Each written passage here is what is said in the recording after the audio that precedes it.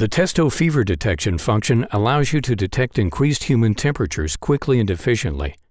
The temperature is measured on the face, and an alarm is triggered if the warmest spot exceeds a certain limit value. For the setup, first set the average value and tolerance in the thermal imager. The mean value is updated after every completed measurement. The thermal imager can also be used semi-stationary via the HDMI interface.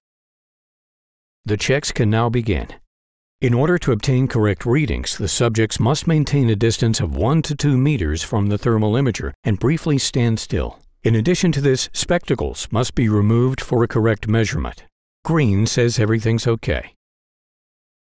Any surgical masks must also be removed, otherwise the thermal imager will not recognize the face. The same applies to head coverings. Please remove these also.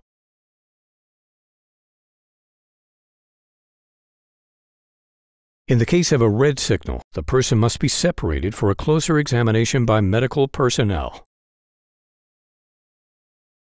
Further checks can now be carried out.